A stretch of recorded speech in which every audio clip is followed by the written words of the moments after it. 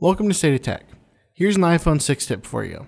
I'm going to show you how to set up and use TouchID.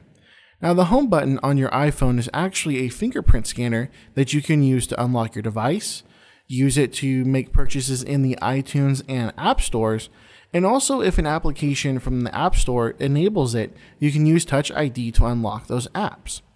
So we're going to come into our settings. We're going to swipe down and we see TouchID and passcode, which is right now in about the middle of the screen. Tap there. We're going to have to enter in a passcode. Now, if this is your first time, you're going to have to create a passcode, but this is something I've already set up, so I'm going to enter in the passcode that I have created. Now that you're in here, you see TouchID and passcode. I can use TouchID for iPhone Unlock, Apple Pay, iTunes, and App Store. And if I swipe any of those off, so if I were to turn off iTunes and App Store, it's going to no longer allow me to use my TouchID for iTunes and App Store purchases, and I'll have to enter in my passcode. Now down below you see fingerprints. We have our right thumb, left index, right index. All I have to do is tap add a fingerprint. You can have a total of 5 fingerprints in here. So I have programmed in both my thumbs and both my index fingers, and you can have it whatever finger combination you want to. If you're mainly going to unlock your phone with your right hand, you can have all 5 fingers from your right hand. If you're going to have just your left hand, you can have all 5 fingers from your left hand.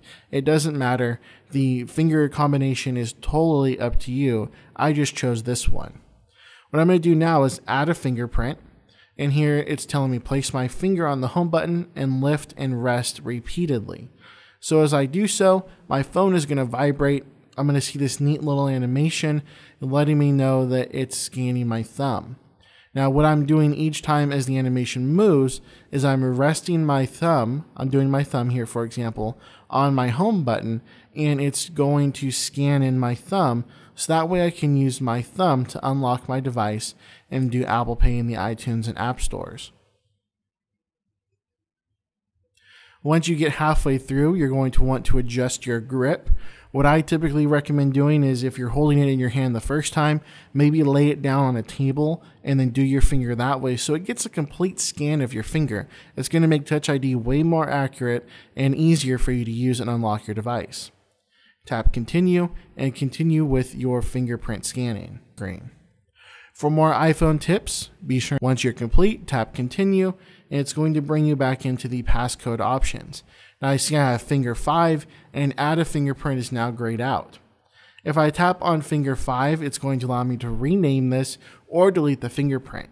So if I wanted to give it a specific name like I've done with right thumb, left thumb, I can do so. Or if I wanted to rescan in a different finger, I could delete this fingerprint 5, and now I can add in another fingerprint.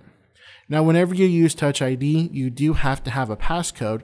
I've chosen to do a actual 4-digit passcode, but if you tap change passcode, you're going to enter in your old passcode and then a new one. And down below you see where it says require passcode immediately. Down below that is simple passcode. If I swipe that off, it's going to ask me to enter in my old passcode, and then I can enter in an alphanumeric passcode, which is a combination of letters, numbers, and symbols. I can choose to do that as well to give me a little bit more security. So that is how you set up your TouchID on your iPhone.